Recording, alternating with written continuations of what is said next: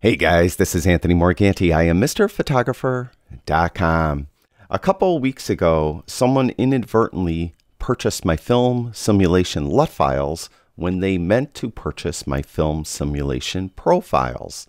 It was an honest mistake of they've heard, I guess, from other YouTubers or whatnot that Lightroom profiles are really LUT files, and they inadvertently purchased the LUT files thinking they would work in Lightroom. Well, LUT files and profiles are pretty much the same thing, but they're not compatible with one another. You can't use a LUT file in Lightroom at all, and you can't use a Lightroom profile in any other application except for Lightroom or Adobe Camera Raw.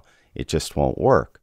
So it kind of got me to thinking, how many of us own a bunch of LUT files for other applications, and maybe we have one or two of those actual LUTs that we really like, and we'd like to use them in Lightroom. Well, there is a way you can convert a LUT file into a profile so you could use it in Lightroom, and that's what we're going to talk about today. Now, it's a multi-step process, but it is very easy, and you do have to use Photoshop. But don't worry, for those of you that don't use Photoshop at all. I know many of you subscribe to the Adobe Photographers package and you happen to have Photoshop, but you never open it. Don't worry, it's really very, very easy and you'll be able to do it very quickly.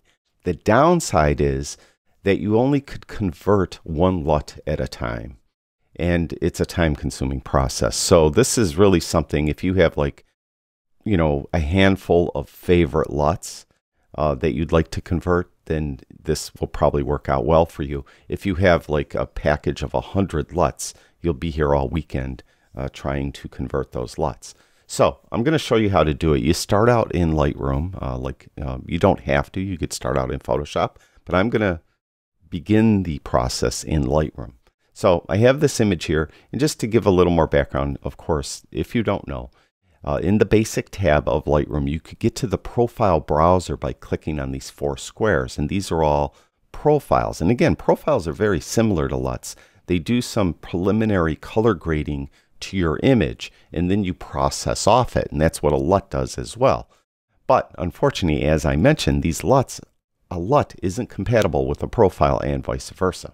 So I have some LUTs on my desktop. We're going to convert one of them into a profile. I'll show you how it's done. We have this image here in Lightroom. I'm just going to right click on it and I'm going to go down to Edit in Photoshop. So Adobe Photoshop. And then it's going to ask me if I want to edit a copy or the original. I'm going to edit the original because we're actually not going to do anything to this image. We just need to get the image into Photoshop to create the profile from the LUT, and then we're just going to quit everything and not save anything because you'll see. So don't worry about it. So just do the original. You don't have to worry about it.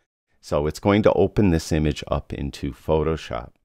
And once we're opened in Photoshop, we need to open Adobe Camera Raw, and that's a filter. So we're going to go up to Filter and then down to Camera Raw Filter. Now, Camera Raw, for those of you that aren't familiar with it, it's identical to the develop module of Lightroom. It's just cosmetically different, but it has all the same controls and features and the same processing engine. It just looks different. Now what we're going to do is we're going to go to the very last tab over here on the right, and this is our presets. All right. Now way down here in the bottom right hand corner, you'll see there's a little like paper with a turned up corner. If you click on that, you could create a preset. Well, we don't want that. We're going to cancel that. But the dirty little secret here is if you hold the Alt or Option key in while you click on that, that's Alt if you have a PC, Option if you have a Mac, you're going to create a profile. See, it says profile now. So very easy. Now all you need to do is go to the very bottom. It says color lookup table. That's a LUT. All right. So we're going to load the .cube file. We'll click on the little thing right here. Right. We click on that. There we go. Now, I mentioned on my desktop I have some LUTs, and I'm just going to pick one that I know like does a lot, like makes the image look completely different. So I'm going to go to, I think, Laundry Fresh. All right, I'm pretty sure that one will do quite a bit. So we're going to click OK. So we got Laundry Fresh. Now we're going to go up here and we're going to give it a name. Laundry Fresh. Let's stay with the name. All right.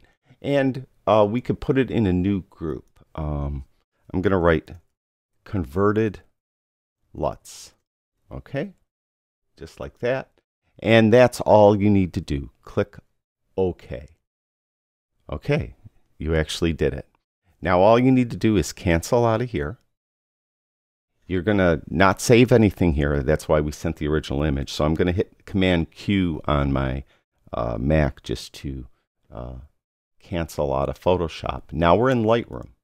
Now to have it show up in Lightroom, all you have to do is quit and restart Lightroom. So I'm going to quit Lightroom and it's going to shut down. Then I'll go down and I'll reopen Lightroom. And you'll see that when I open the profile browser, if Lightroom ever decides to open, over here on the right, we'll open the profile browser and you'll see converted LUTs way down here at the bottom. We'll roll that open. There is Laundry Fresh right there, and we'll click on it and you can see that it applied it to the image. So there's before the LUT and there's after the LUT, although it's now a profile. There's before and there's after. So that's how you could convert your LUTs into profiles for use in Lightroom. I hope you found that useful, and I'd like to thank everyone who watches my videos. I really do appreciate it. I'll talk to you guys soon.